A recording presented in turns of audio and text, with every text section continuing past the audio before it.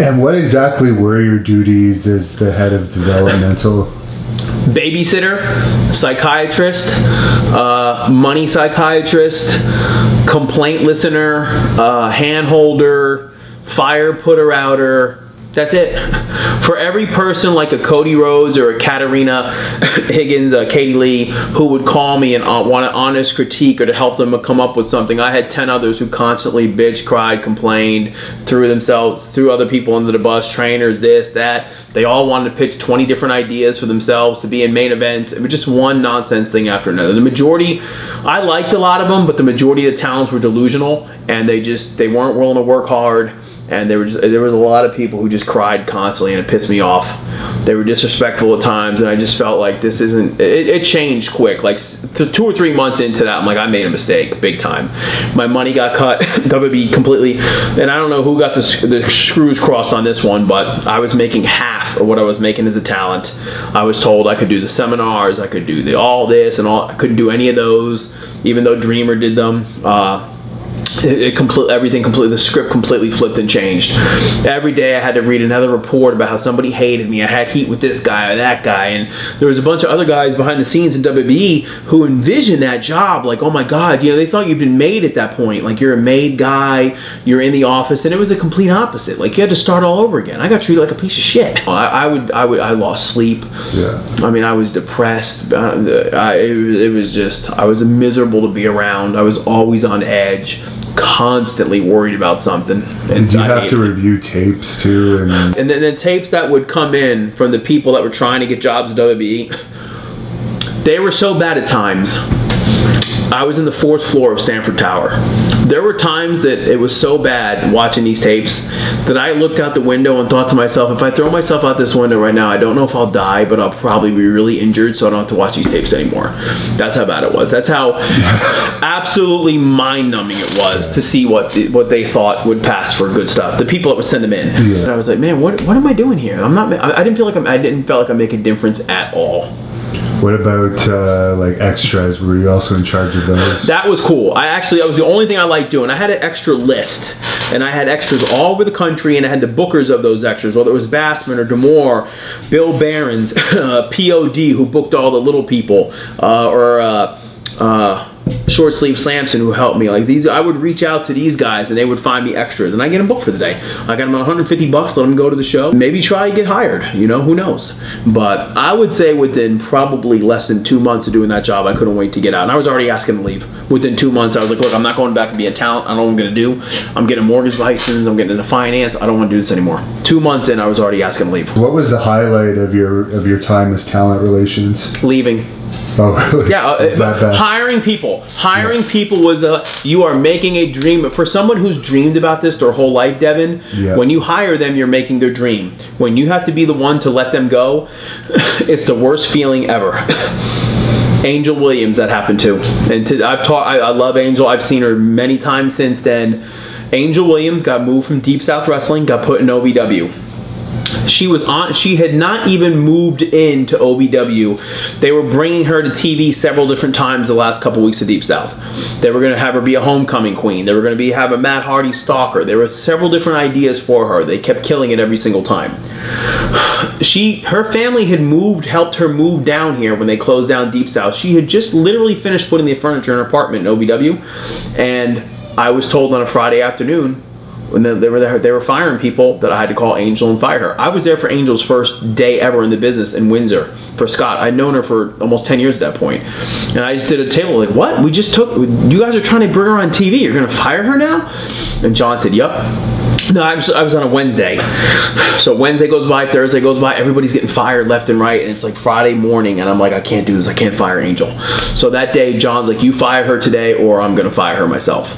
So I actually was driving in a car with my wife. I was still married at the time. She knew Angel too, and I called Angel, and I said, hey Angel, I got bad news, you know, you're not going to TV this week. And she's like, oh, okay, no, but that's okay, you know, I'm fully moved in here, my mom and dad just left yesterday, this whole deal. And I'm like, holy shit. And I said, well, I got some other bad news. And she's like, what's up? And I said, they're releasing you from your contract. And I've known her for so long, and I'm a ribber, and I like to enjoy. She's like, oh, no, you're fucking with me. I said, I'm not. And she could hear it in my voice, and I heard her start hyperventilating on the phone. And I'm like, Angel, I started crying on the telephone. I said, I'm not lying. And she's like, oh my God, Nova, what am I going to do? And I was devastated. And and when I had to fire Inferno Kid. Inferno Kid was he moved down here from Jersey. He was part of the group with me, Aaron Stevens. We had a great group down here. I got called up. The group disbanded. They never did anything with Danny down here after that. He got hurt, and they released him from his developmental contract. I called him from Penn Station subs with Idol sitting right next to me. And Inferno was like, you got to be kidding me, man. You know, when you fire somebody like that, you just wonder if their life's ever going to be on track, which the new talent now, I'm actually kind of glad that there's a lot of people, Devin, getting into wrestling now who aren't lifelong wrestling fans. Because here's why. The people that are getting now, if they give this a shot, if it works, if they make some money, awesome. But if they don't, then they will have enough chutzpah and enough in them to go tackle something else the same way they tackled this. And it should lead to less depression, less maybe suicide, drug dependence. I don't think when you get hooked on pills and alcohol and all the other stuff, a lot of it isn't from the injuries. It's not. It's because you can't live in the real world, and your senses, like, you have to numb them or dull them so you can go back to, you know, you're not a star anymore. You're not in a routine. You're not in a machine. You're not part of the big show anymore. My God, what have I said, God rest his soul, in this interview? 20 times? Yeah. And they're all personal friends of mine. I don't want to see that again. I don't know if you ever knew this guy. I think he was around your time. I'll say yes. Sean Osborne? No, Brian Daminovich. He recently killed himself too. I saw that too, man. Yeah, I know exactly who he was. It just, I just don't, I've never, you know, you'll never have love for anything as much as you have for your own child. Right. You know, I was married for 10 years. I don't know if I've ever said this publicly. I loved my wife, but I don't know if I was ever in love with her. And that's crazy to say that, because I'm realizing that now. She's a great mom. She's a great wife for somebody else. Your life never turns out like you think it's going to. But I don't know. I mean, I loved wrestling, but never enough where I was depressed at times because I felt like I was giving my effort and my all and I wasn't getting rewarded for it, which in the real world is usually completely different. If you work really hard in the real world, you actually get noticed for it and you get benefits and you get raises and you get, you know, my company treats me great because I attack this with the same work ethic I attack wrestling with. But I don't know, man. I hope if there's anything else you take away from this, any young guys who are watching this in FCW or NXT or any guys out there and you see this, when your run ends, and it'll either run because you end it or it'll run because somebody else ends it, it's okay, man.